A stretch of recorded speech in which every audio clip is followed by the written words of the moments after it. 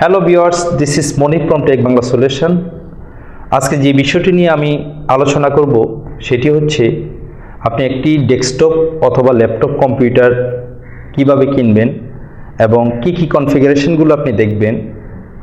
আপনি যদি এই বিষয়ে এক্সপার্ট না হয়ে থাকেন, আপনি হয়তো এক্সপার্ট কাউকে খুঁজছেন, আপনি হয়তো চিন্তাযুক্ত যে আপনি সঠিকভাবে ক্রয় করতে পারবেন কিনা।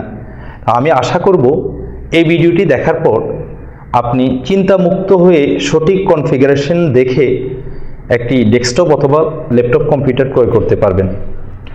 প্রথমে আপনি যখন ডেস্কটপ বা ল্যাপটপ কম্পিউটার ক্রয় করতে যাবেন, আপনাকে কিছু বিষয় লক্ষ্য রাখতে হবে। প্রথমত আপনাকে ডেস্কটপ বা ল্যাপটপ কম্পিউটারটি ব্র্যান্ডের কিনতে হবে। যে ব্র্যান্ডগুলো আপনি দেখবেন HP, ডেল, এসার, আসুস, স্যামসাং ইত্যাদি। এরপর আপনাকে কিছু বিষয় দেখতে হবে যে আপনার বাজেট কত। যে বাজেটের উপরও অনেক কিছু নির্ভর করবে।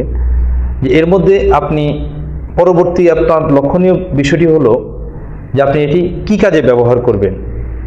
আপনি কি শুধুমাত্র হোম ইউজার হিসেবে ব্যবহার করবেন, শুধুমাত্র কিছু ওয়ার্ড টাইপিংয়ের জন্য, কিছু প্রেজেন্টেশনের জন্য, অথবা মুভি দেখার জন্য, তাহলে আপনি একটু কম রেঞ্জের একটা ল্যাপটপ কিনতে পারেন 30 থেকে 40,000 টাকার ভিতর। আপনি যদি মনে করেন যে না, আপনি এটা ওয়েব ডিজাইনিংয়ের জন্য ব্যবহার করবেন, আপনি এটাকে ভিডিও এডিটিংয়ের জন্য ব্যবহার করবেন, অটোক্যাড সফটওয়্যার ব্যবহার করবেন, আপনি ফটোশপের কাজের জন্য ব্যবহার করবেন এবং কিছু কিছু ভারী গেমস সফটওয়্যার ইউজ করে আপনি গেমস খেলবেন, তাহলে আপনাকে একটু বেশি রেঞ্জের ল্যাপটপ কিনতে হবে। আপনি যখন ল্যাপটপ বা ডেস্কটপ কম্পিউটারটি ক্রয় করবেন তখন আপনাকে কিছু কনফিগারেশন দেখতে হবে। তার মধ্যে সবচেয়ে মোস্ট ইম্পর্টেন্ট সেটি হলো আপনার প্রসেসরটা কি। আপনার প্রসেসরটি হতে পারে Core i3, হতে পারে Core i5, হতে পারে Core i7। প্রসেসরের মধ্যে আবার প্রসেসর জেনারেশন রয়েছে, তার পাশাপাশি সেটিও অনেক গুরুত্বপূর্ণ। যে আপনি ক্রয় করলেন Core i5 অথবা Core i7, কিন্তু আপনার সেটি হলো সেকেন্ড জেনারেশন অথবা থার্ড জেনারেশন, তখন কিন্তু আপনি ভারী সফটওয়্যারগুলো ব্যবহার করতে পারবেন না সঠিকভাবে। তো সেই জন্য আপনি যখন প্রসেসরগুলো দেখবেন Core i3, 5, 7, তার পাশাপাশি তার জেনারেশন, বর্তমানে বাজারে আপনার 8 জেনারেশন, 9 জেনারেশন পর্যন্ত পাওয়া যাচ্ছে। তো সেই জন্য আপনাকে জেনারেশনগুলো গুরুত্ব সহকারে দেখতে হবে। তার পাশাপাশি আপনি দেখবেন যে কত জিবি র্যাম রয়েছে। যে র্যামটা মোস্ট ইম্পর্টেন্ট আপনার কম্পিউটারটাকে অনেক ফাস্ট করার জন্য। যে মিনিমাম 4 জিবি র্যাম, এর মধ্যে 8 জিবি র্যাম হলে আরও অনেক বেটার হবে। আর এর বাকি যে সমস্ত কনফিগারেশনগুলো আপনি সরাসরি কম্পিউটারের ভিতরে অথবা ল্যাপটপের ভিতরে আপনি দেখতে পাবেন তার স্ক্রিনে, আমি আপনাদেরকে এখন সেখানে নিয়ে যাচ্ছি। যে সমস্ত কনফিগারেশনগুলো দেখে আপনি ল্যাপটপ অথবা ডেস্কটপটি কিনবেন। চলুন আমরা স্ক্রিনে গিয়ে সেই কনফিগারেশনগুলো দেখি।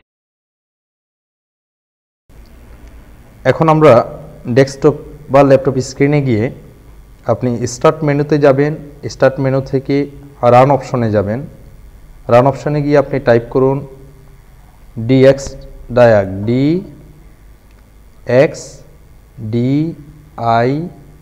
DXDiag, তারপর আপনি এন্টার কি প্রেস করুন। দেখবেন একটি ডায়লগ বক্স আসবে, অপেক্ষা করুন। যে এখানে আপনার এই ল্যাপটপের যত ধরনের কনফিগারেশন রয়েছে সেই কনফিগারেশনগুলো দেখাচ্ছে। প্রথমে আপনি যদি কম্পিউটার নেম, ডেস্কটপ কম্পিউটারের নাম দেওয়া আছে, এরপরে অপারেটিং সিস্টেম, কোন অপারেটিং সিস্টেম ইউজ করেছে, যে Windows 10 Pro 64 bit, language English, system manufacturer, এটা কোন ব্র্যান্ডের, কোন ম্যানুফ্যাকচারার কর্তৃক তৈরি, যেমন HP। এরপর system model HP EliteBook 840G1 হচ্ছে মডেল। তারপর বায়োস ডিফল্ট সিস্টেম বায়োস, সমস্ত ল্যাপটপ ডেস্কটপে সিস্টেম বায়োসটা ডিফল্ট করা থাকে। সবচেয়ে মোস্ট ইম্পর্টেন্ট যে জিনিসটি হচ্ছে আপনার প্রসেসর। প্রসেসরটা কি, এখানে আপনি দেখতে পাচ্ছেন ইন্টেল Core i5 4300, প্রসেসরটি হচ্ছে Core i5 এর, আর 4300 হচ্ছে এটি জেনারেশন, তার মানে হচ্ছে 4th জেনারেশন। বর্তমানে মার্কেটে আপনার 8, 9 জেনারেশনের পাওয়া যাচ্ছে, সেখানে আপনার আমি যেটি কনফিগারেশন দেখাচ্ছি সেটি হচ্ছে 4th জেনারেশনের ল্যাপটপ এবং তার প্রসেসর স্পিডও অনেকটাই কম, 1.90 গিগাহার্টজ থেকে 2.5 গিগাহার্টজ পর্যন্ত দেখাচ্ছে, যে বর্তমানে 3.4 গিগাহার্টজ অথবা 2.5 উপরেই ম্যাক্সিমাম, এখানে 1.9 গিগাহার্টজে দেখাচ্ছে।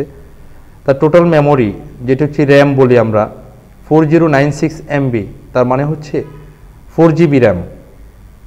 যে আপনি এই কনফিগারেশনগুলো ল্যাপটপ বা ডেস্কটপে আপনি দেখে আপনার ল্যাপটপটি বা ডেস্কটপটি আপনি কিনতে পারেন। এর মধ্যে নেক্সট পেজে আপনি গিয়ে দেখেন, সেখানে ডিসপ্লের কিছু কনফিগারেশন দেখিয়েছে। এখানে তার গ্রাফিক্স ফ্যামিলি, যেমন এখানে টোটাল মেমোরি 2109 MB, এটি যত বেশি হবে, এখানে মোটামুটি অনেক বেশি আছে, যে আপনার যত বেশি হবে তার গ্রাফিক্স তত ভালো কাজ করবে, সেই জন্য এই বিষয়টি আপনারা দেখে কিনবেন।